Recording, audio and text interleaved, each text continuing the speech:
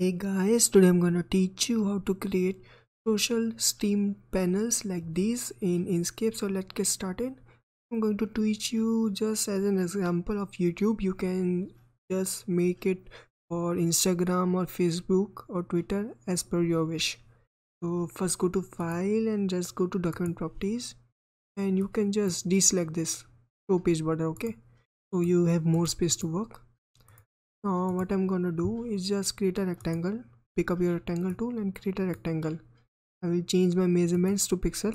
After changing my measurements to pixel, I will remove this stroke by just right clicking this and unset stroke. Okay, so after setting it to pixel and selecting it, what I'm gonna do is change my height to 150 pixel. Okay, so it's I change it to pixel and height to 150 pixel, weight to 600 pixel. Okay, this is what I'm going to go with.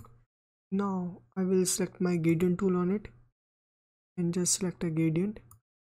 The colors I'm going to go with, just like this. The color I'm going to go with here is this, and on this part I will go with a darker color. Okay, so what I'm going to do is just make it here and just now move it diagonally and just expand it a lot. You can move it diagonally to create a gradient here. Okay, I might try to go lower with it. You can try and experiment with it. I'm going to just go with this. Okay, now just I'm going to do just import a YouTube logo. You can just search it on Google and get it. Okay, just like this, we'll take it to the top by clicking this icon, and the text I'm going to go with will be subscribe to me. Okay, subscribe to me, and I will lower it a bit. Okay, and the font I will go with will be, just open your text and font menu. Okay, I will just go with Babasni. Okay, click on apply. Selecting this, what I'm going to do is good pick up my text tool and just select this to me, and I will make it white, and to the subscribe color I will make it red. Okay, this works for me. Similarly, what will I do, just duplicate it by Control and D pressing. Now I will just make it bigger, make it more bigger, and just pick up my text tool and I will make it to make it tube. Okay, and I will select this U and make it red again.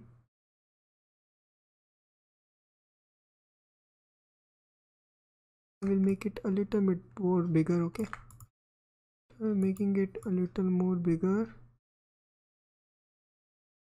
Just what I'm gonna do is just open your text and align menu and align and distribute menu, and what I'm going to do is make this relative to last selected. Okay, first you select this and then select this. Okay, and then just center it.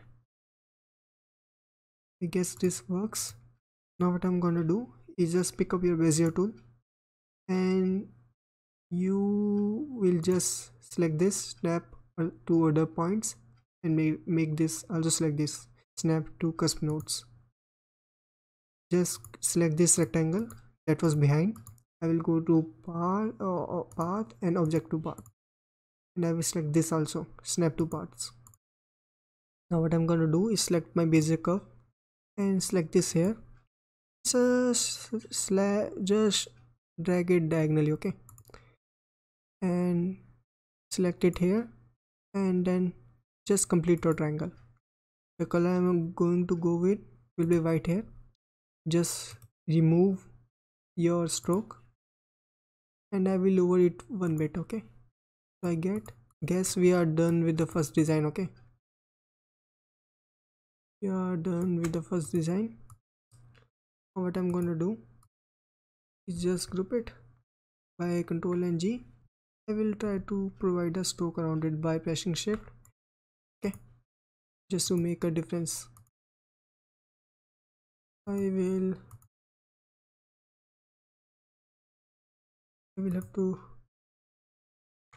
Ctrl Z because it's making a, just provide this element with stroke, normal stroke.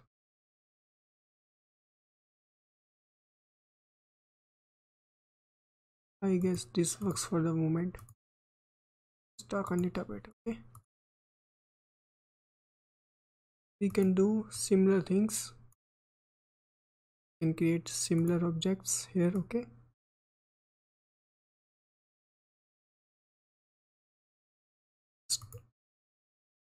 Differentiate it again.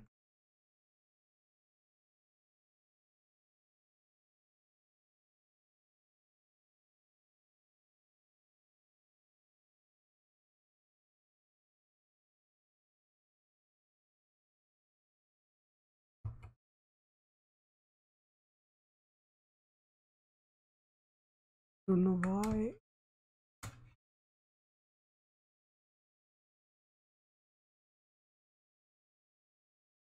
With a stroke for it.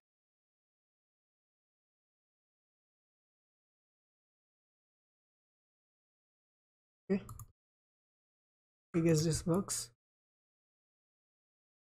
Now we can do the similar thing again and again. Just duplicate it. Now I will just not use this square or this triangle, okay. I will create a rectangle. This, just create a rectangle like this. I will lower it one step, okay. Yes, this works. Now I will create a duplicate again by Ctrl D. Just lower it a bit again. Now what I'm gonna do is just get a rectangle tool and create a rectangle here. And deselect these options. And just create a rectangle here.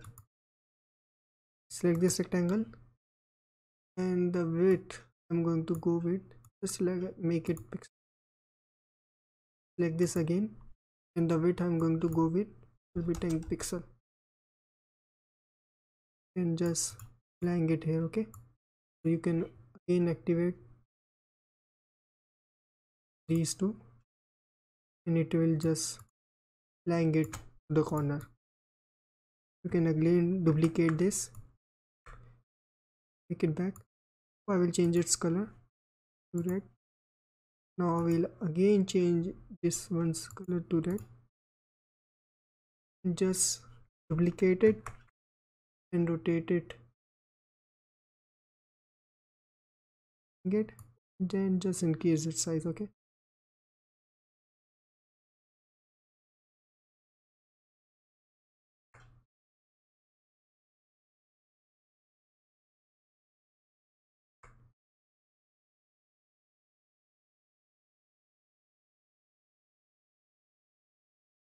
I guess this one.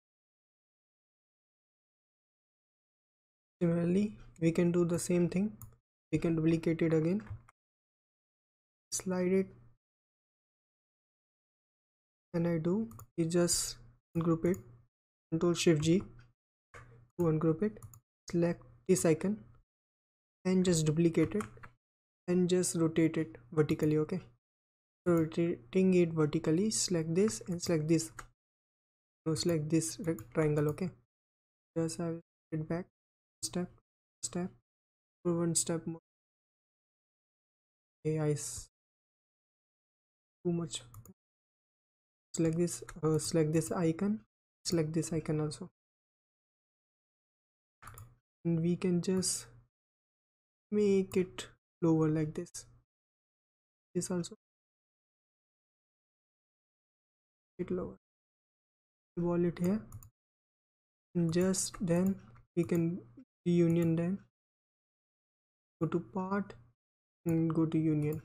Okay, and we can just drag it to the right. Again, you can just duplicate this again.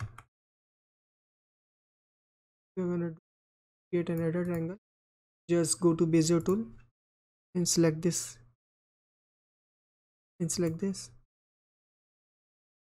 cancel.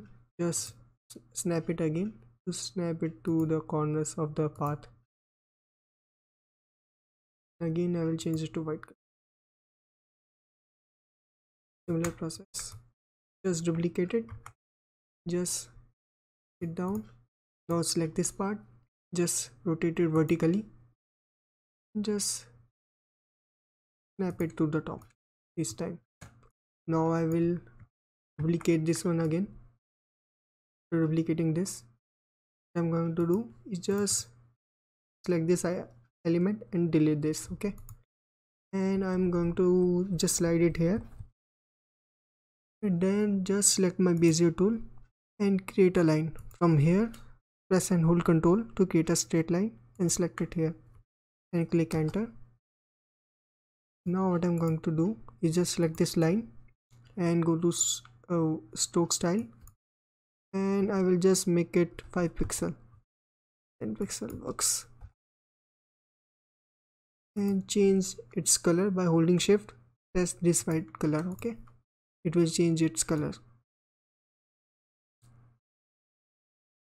Now I will duplicate it again and just deselect this